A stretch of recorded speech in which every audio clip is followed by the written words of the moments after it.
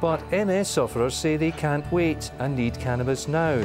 In the meantime, organisations like the British Medical Association are treading a very careful line over the use of cannabis. At its recent annual conference, the BMA rejected the legalisation of cannabis, both as a crude therapeutic product and for recreational use. Their Scottish spokesman claims that only a small number of MS patients with a limited range of symptoms use the drug. We recognise that patients, particularly with multiple sclerosis, do derive benefit, particularly for the relief of pain and relief of muscle spasm, through using cannabis.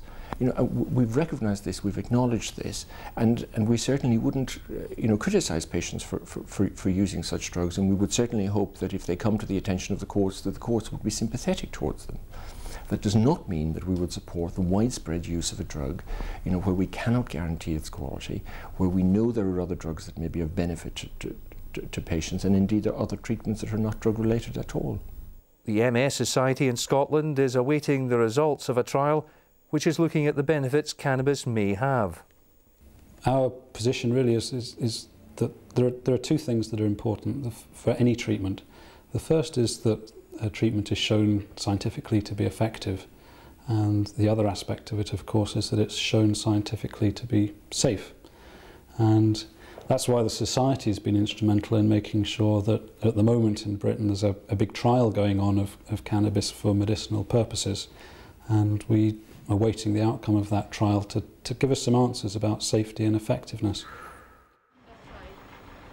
Biz leaves the Balfour Hospital in Kirkwall after her suicide attempt. During her course of treatment here, she's been flown to Aberdeen to be assessed by a psychiatrist. She's also been the recipient of messages of goodwill from people like the independent MSP Margot MacDonald. I didn't want to come home because I had to convince myself that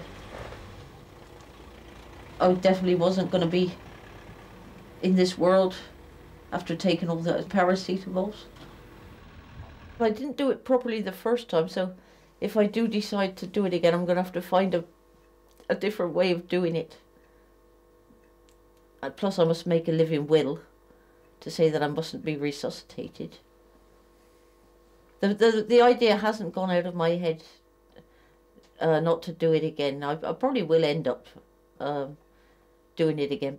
The psychiatrist was ever so nice. He did say that it was very understandable what I had done, and it was enough for I was going to say a normal person, but a well person would have got upset with all the fighting that I've had to do, and not to even imagine that I was insane, because I'm not.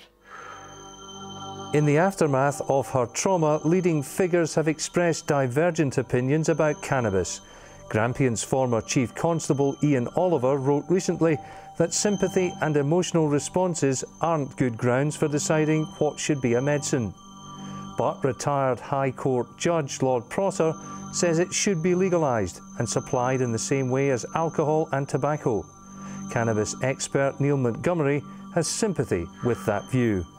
People talk about self-medication and herbal remedies, and they talk about it quite lightly, as if this is something no more than perhaps a throat pastil that you might get in a chemist, when in fact, for people like Biz Ivol, cannabis is the only thing that's giving them a quality of life.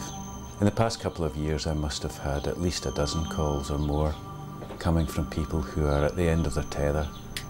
They're ready to commit suicide because of the severe pain that they're in, or the extreme discomfort that they find from spasticity problems or bladder function problems. And they really are having an impossible time. Now, many of these people are linked into families that have, a strong feeling of morality and